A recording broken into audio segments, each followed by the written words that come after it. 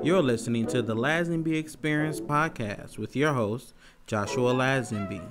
The Lazenby Experience podcast is a podcast to help individuals find their way to their success. Whether it's going to a four-year university, community college, trade school, or anything else, my goal is to be a resource to help you along the way. I'll be sharing my personal ups and downs, as well as tips as I continue my journey to receive my bachelor's degree in electrical engineering. I will also have guests to share their stories, advice, and experiences. So come along for the ride as you begin your journey to your success.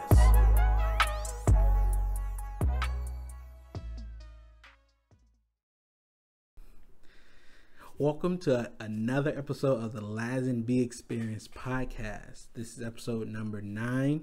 I'll be going over getting the most out of your internship.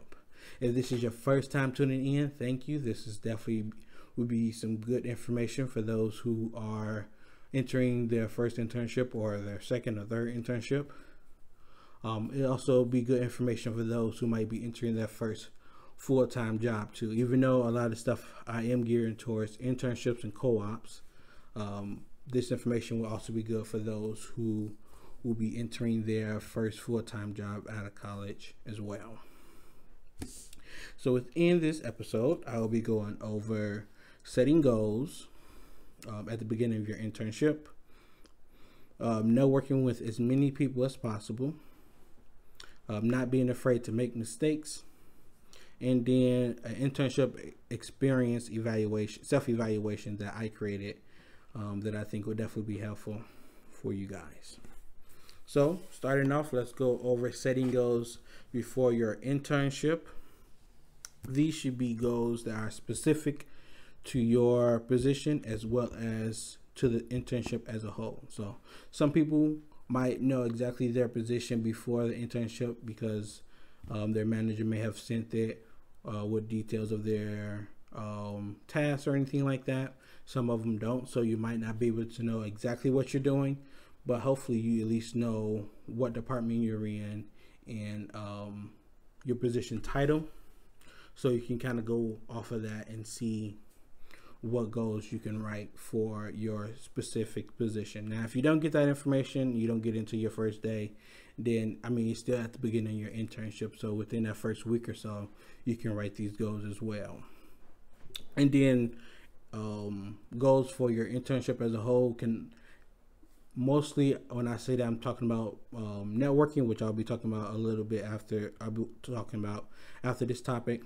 But I'll be one of the main things I'm talking about when I say your setting goals for your internship as a whole is networking with as many people as you can. So I'll be going over that right after I finish this topic.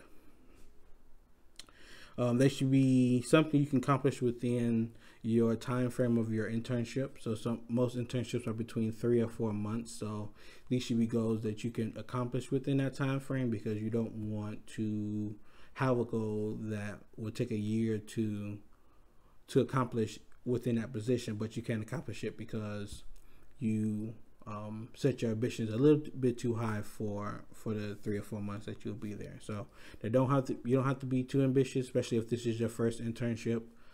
But they should be something that kind of challenge you as well. So try to keep it within that internship time period. And then some examples, some kind of general examples of goals you can set. It could be one kind of technical skill that you want to improve. It can be a soft skill that you want to improve. So being able to network with others, which I kind of talked about. We'll be talking about building a network of contacts. So maybe you want to build 5 or 6 contacts that you can talk to after your internship is over. Excuse me. And then depending on if you get paid or not, I know for my field of engineering, you get paid. Of course, it's not as much as employee, but it is pretty well paid. So one goal could be to save a certain amount of money from your internship. So those are a few goals that you can definitely set for yourself. And you should definitely try to do as much as you can before the internship or within that first week, because sometimes you might not know all the information you need in order to set those goals. So that is definitely something you want to do. Moving forward, next topic, networking with everyone. So just because when I say networking with everyone, it doesn't mean you have to build a relationship with everyone that you talk to. And when I say network, I mean talk with and start a conversation with everyone that you can. And then, of course, if these conversations doesn't lead to anything, that's fine. But if they do lead to something, definitely make sure you continue that conversation and you build upon that conversation throughout your internship and after.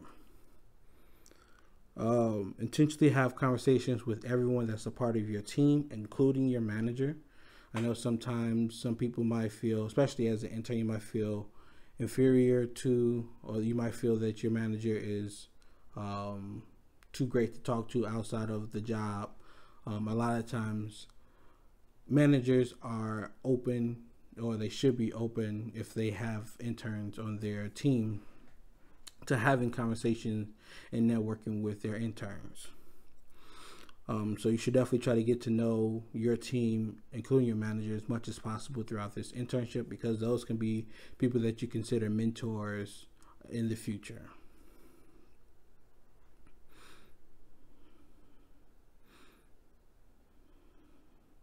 And then I know with my internship, the people who are ahead of the actual internship program, they actually sent all the interns information out to everyone that worked in that office. So people end up seeing my information and they end up sending me emails saying, welcome to the team, welcome to the company. If you need anything, you can hit me up or something like that. So if you ever get anything like that, please take them up on their offer. If they say, I would like to have lunch with you or just have a conversation with you, or if you need something throughout your internship, you can let me know. Definitely do that, because it shows you have initiative, and then those people can be, again, they can be mentors, they can be people who can help you get a full-time job after you graduate or something of that nature. So definitely take advantage of the easy opportunities that are offered to you, especially if you're a shy person, because some people are introverts and you're not that outgoing. You're not the person to always go out and try to start a conversation. So definitely, if you get those emails, if you get those phone calls or anything like that, take them up on the offer as much as you can, and if it doesn't interfere with your job or your assignments. Now this one is something I recently did, probably last summer was the first time I did it, but challenge yourself, whether you're introvert or extrovert, to try to have a one-on-one with your manager's manager or someone on an executive level. So last summer, I interned with the same company that I just finished a co-op with this fall semester.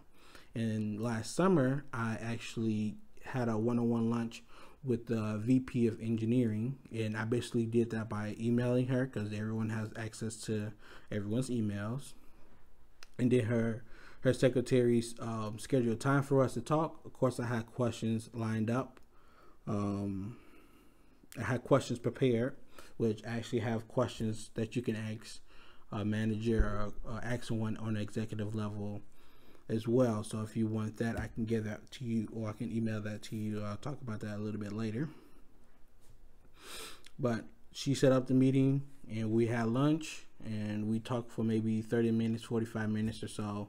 And she knows who I am. When I came back this past fall semester, she knew who I was, and it kind of made that great relationship where when I graduate, I have a better chance of getting a full-time job than anybody else who might just apply out the blue because they've seen a position open. So definitely try to have that one-on-one conversation with somebody on the executive level It doesn't have to be the CEO. It doesn't have to be any chief or anything like chief marketing officer, or chief operation officer. It can be a vice president. It can be a department manager or something like that. It doesn't have to be that high. But definitely try to talk with other managers outside of your manager, because you should be having conversations with your manager already. And then with that, it helps you see a bigger picture of the company. You get to see where, at least with the questions that I have already, you get to see where they came from, their background, why they chose the position, and kind of help you evaluate whether you want to be within that company or not. And then lastly, with networking with everyone, if your company that you are interning with have employee research groups or ERGs, they're like organizations or clubs within your company. So just like how in high school or in college, you have different clubs that you can join. Companies are doing the same thing, where employees can have leadership roles within different groups. They have members, and then they put on different events. Of course, they're probably not as frequently as organizations within a college, because they are getting paid to do a certain job, but they do have certain events throughout the year that hopefully you as an intern should be able to join as well. So if you do have the opportunity to be a part of a group or attend any of their events, definitely do that, because there will be a lot of networking going on within those meetings as well. And there's a lot of the material will be something you can bring back to yourself and help you self-develop as well. So that is all I have for networking with everyone. Next is making mistakes. Now, this is something I want to talk about because a lot of people might get an internship and they might not feel that they are prepared for that internship or whatever have you or something like that. It's okay to make mistakes, because your manager, your teammates, the people who hired you, they do not expect you to know everything. They know you are an intern. They know that you are freshly or still in college, so you still have a lot of growth to have before you get a full-time job. But as long as you put in that effort, as long as you are trying, as long as you are using your resources, they will see that, and they will make you stand out amongst other interns. Another good thing, well, I kind of said, try using all your resources around. So Google, if they have books or like manuals or anything within your department, your class material, anything like that can help you. You are free to use that information to help you with your assignments. So don't be afraid to use outside resources. And the thing about mistakes is something I learned personally, is that you learn a lot from your mistakes, maybe even more from your mistakes than you do from your successes. So don't be afraid to make that mistake because you just found one way of knowing how not to do something, which can help you in the future. Because if you have something similar, you can say, I tried that before, now I'm going to try a different way and become successful at it.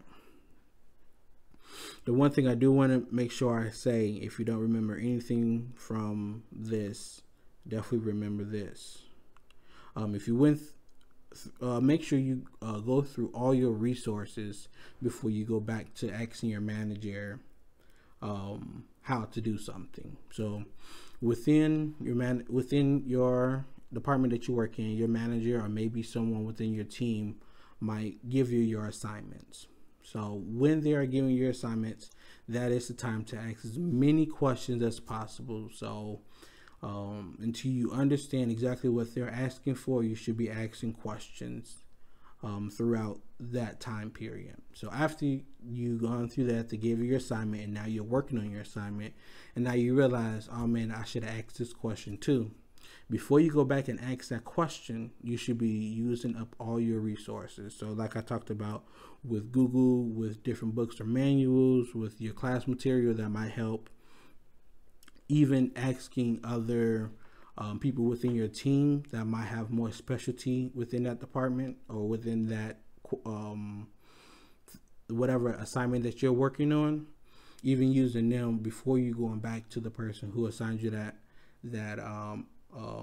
assignment or that project will look a lot better than you going back to your manager as soon as you have a question and trying to get the answer from them, because it shows that you are using your resources. It shows that you are a problem solver. You're not just a person who just wants the answer right away. You're someone who can maneuver around your resources to find the best solution. Now, of course, if you use all your resources and you still can't find an answer, definitely go back to your manager. Let them know, okay, I looked it up at X, Y, and Z, and I still couldn't find it. Can you lead me in the right direction so I can be able to complete my assignments? You can definitely do that. You should definitely do that after you kind of use up all your resources. So those are the 3 topics that I talked about so far. So setting goals for your internship, working with everyone, and then not being afraid to make mistakes. So this next one, I have my laptop. I don't think you can see it, but it's right here on my side. It's an internship experience self-evaluation. I created this because I feel like, or you should feel like, this internship is just an extension of an interview. Whether you're getting paid or not, this is an extension of an interview to see you actually in the work environment and seeing how you work. But you should also see it as extension of the interview on your end too. So you, just as much as they are interviewing you or seeing your skills, you should be looking at the company and seeing, is this somewhere I want to work at? Are these people I want to work with? Is this the kind of work that I want to do? So I created this self-evaluation so you can answer these questions throughout your internship. So you can, once you're about to graduate, you can have maybe 2 or 3 of these because you had 2 or 3 internships, and you can kind of evaluate which one would be better if any of those are companies you're thinking about working for full-time after you graduate. It's also good to keep a journal. So maybe there are questions on here that I didn't come up with or that didn't work. You can definitely keep a journal and just write down different things that you feel you want to remember for the future, so you can help figure out if that's somewhere you want to work for in the future, even for another internship. So I do want to go over the questions that I've created and kind of explain them if they need to be explained, just so you'll know. So if you want this self-evaluation, I can definitely send it to you. Talk about how to send it to you at the end. But let me go over these questions. The first one, what did you learn while working at the company? And then I put about the company and about yourself. So this question is about overall, what did you learn? What did you not know about the company before you started interning? And then what did you not know about yourself before you start interning?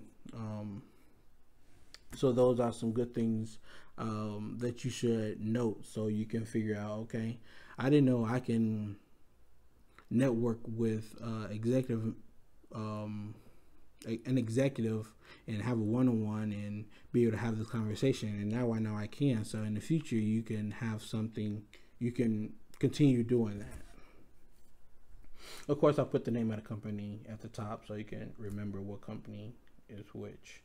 Number 2, how can what you learn be used in the future? So again, with your goals, how can I use what I've learned, whether I work for this company or whether I work for a different company? How can it be used so I can be successful at whatever I'm being successful at. Because if nothing you learn from this company can be useful, and it's only useful for the stuff that you did on your projects, then you might not be able to. It might not be a good choice to go back to them, because you're not being able to use your skills outside of that company. So definitely you want to make sure you can use the skills outside of just at that company. Number 3, what are some characteristics? What character traits did you use the most? So some character traits I put on here as examples is ambition, adventurous, focused, open-minded. So what kind of character traits did you use the most while you are performing your tasks, networking with people, talking with your manager, and that kind of thing? Number 4, I think, is a very important question. How were your interactions with your manager?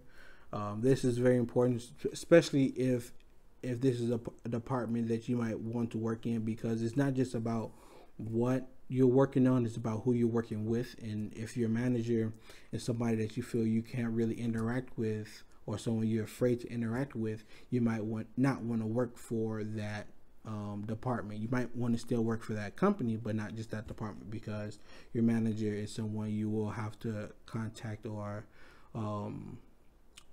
talk with on a regular basis. The next question is a yes or no question. Were you treated like an employee? So were you just somebody who had to go get coffee, make copies and all that kind of stuff? Or were they giving you assignments? Were they treating you like an employee? Were they saying good morning and that kind of thing? Question number 6. What was your manager's management style? So you may know, you may not know, but managers have there are different management styles that managers use in order to manage their team. So no matter what kind of management style is that management style something that can help? What is that management style, I should say? Because the next question is, did their management style hinder your progress or make it harder for you to complete your tasks or project? So no matter what kind of management style that they have, if it's something that's not going to make you or help you with your projects or with your assignments, then that's might not be a manager that you want to work for in the future. Number 8. How was your interactions with your teammates / other employees? So again, were the teammates or other employees that are not a part of your team, were they treating you like an employee? Were they greeting you in the hallway? Did they just think of you as an intern? Did they think you as a valued member or part of their team? Because that's important, that you feel valued when you're working with people, whether you are the lowest person on the team or the highest person on the team. Everyone wants to feel that they are valued. So that's a great question to make sure you understand how they treat their interns. These next 3 questions are yes or no questions. So the first one, did they treat you as part of the team? Yes or no. I talked about this a little bit. Does the company have employee resource groups, ERG? So do they have different clubs or organizations that you can join within their company? And then if they do have those ERGs, would you be interested in joining any of them? Now, as an intern, of course, you're not there. You're only there for 3 or 4 months. So even if you are able to join, you're not able to get a full grasp of what they do. But you might be able to attend 1 or 2 of their events, and you might see, okay, I can see myself being a part of this team or being a part of this employee resource group. So definitely want to check those out if they have them. Number 12.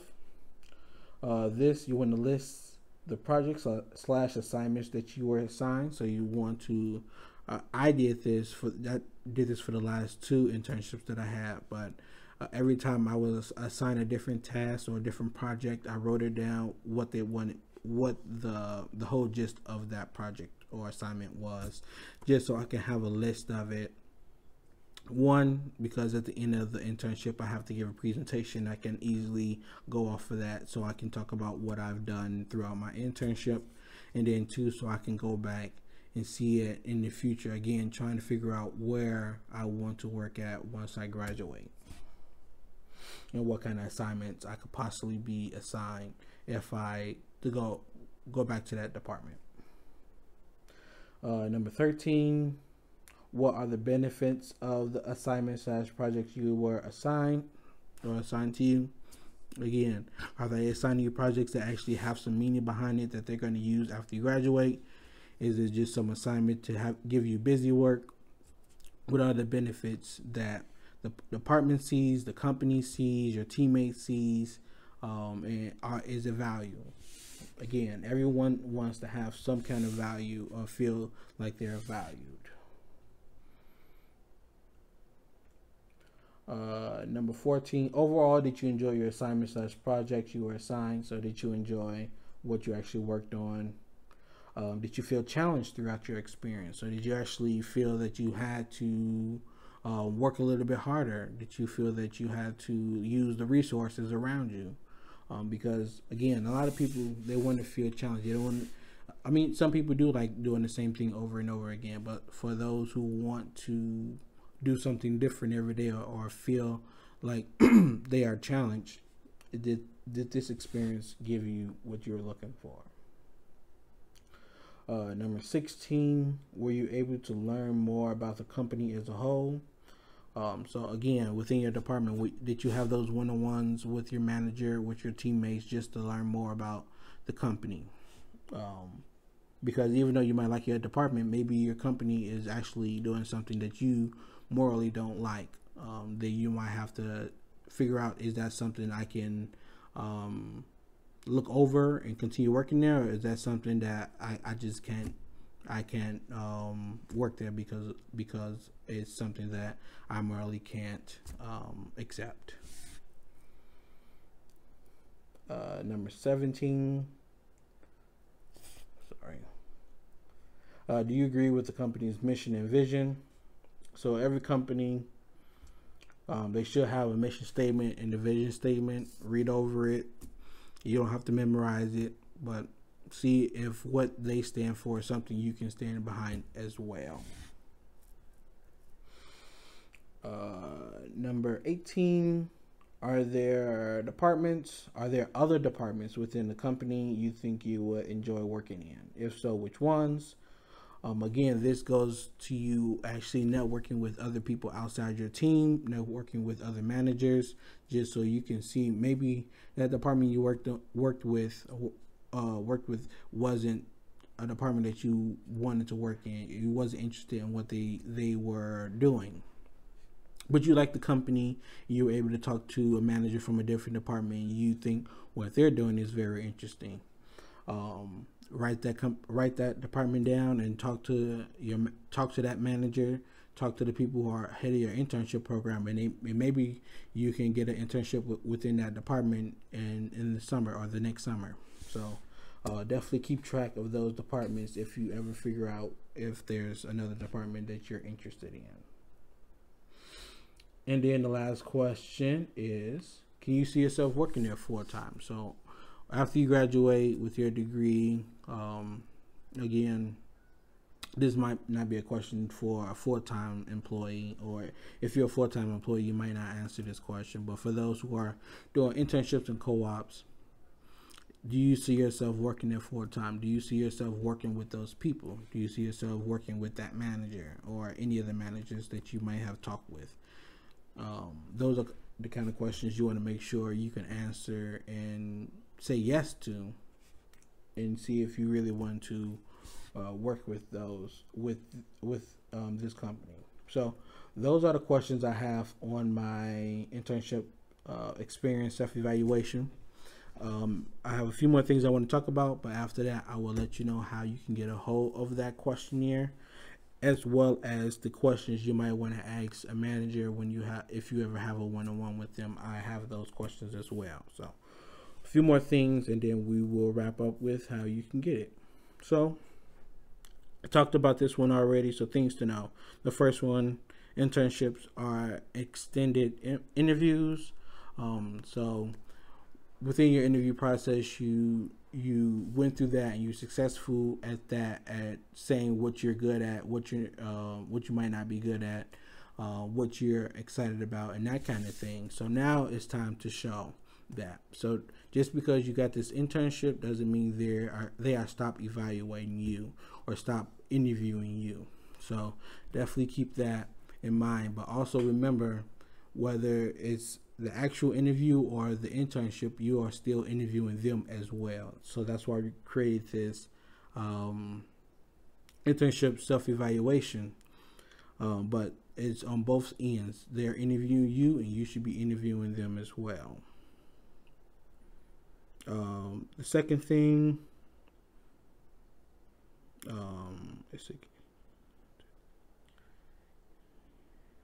okay, I just talked about that.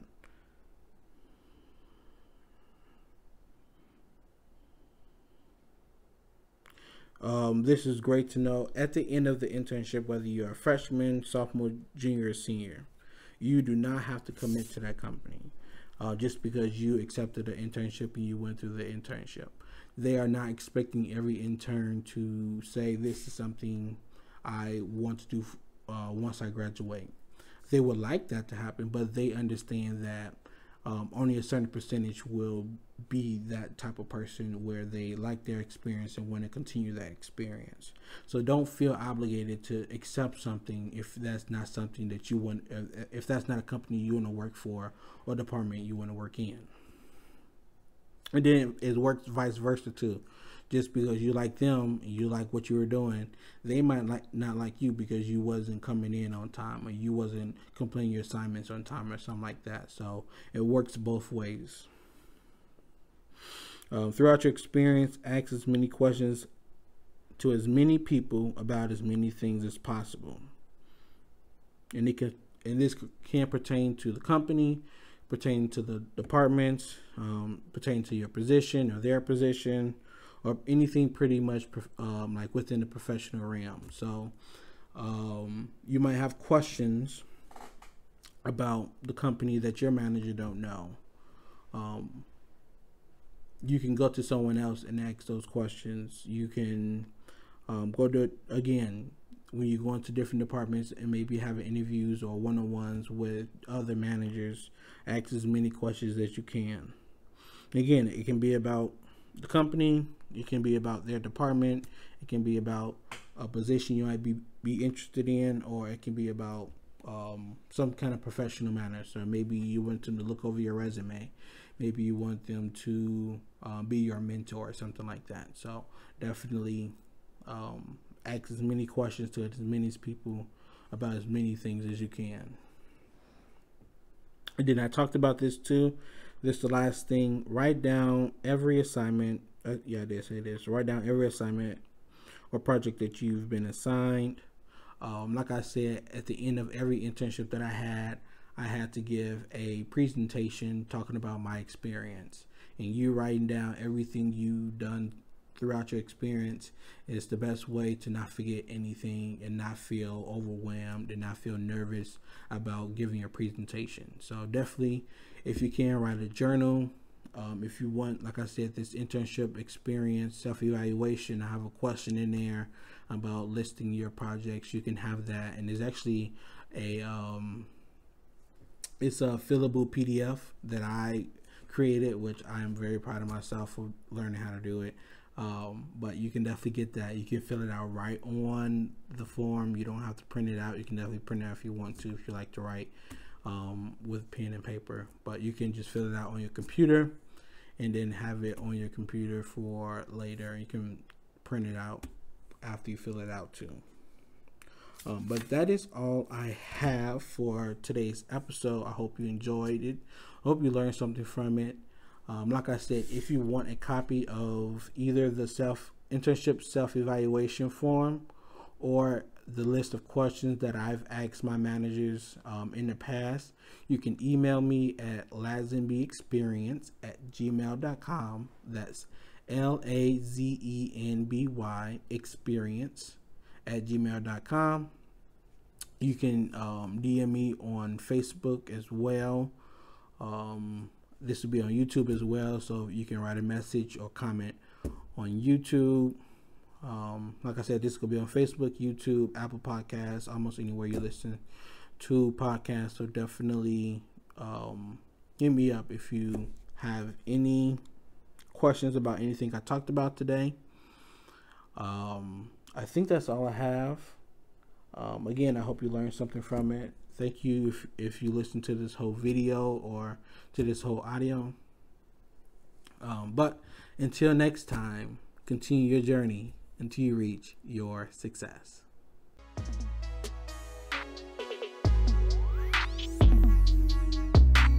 Thanks for listening to the Lazenby Experience podcast with me, Joshua Lazenby. I hope you enjoyed it and learned something to help you along your journey to your success. The Lazenby Experience podcast will continue to be available anywhere you listen to podcasts, including Facebook, YouTube, and Apple Podcasts. If you really enjoyed this episode, don't forget to subscribe, leave a rating, and write a comment.